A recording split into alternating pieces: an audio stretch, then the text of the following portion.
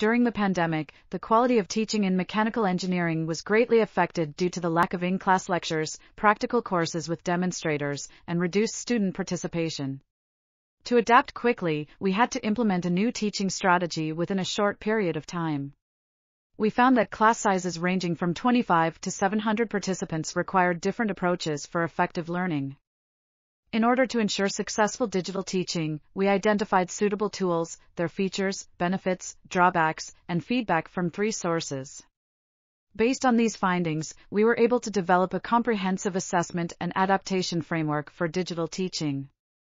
By comparing the results of 4 lectures in automation and information systems over the last 5 years, we were able to identify the impact of digital teaching on the students' experience. Our analysis revealed that digital teaching can be used as a viable alternative to traditional teaching methods in engineering. This article was authored by Birgit Vogel-Heuser, Fandi by Kathrin and others. We are RTCLTV, links in the description below.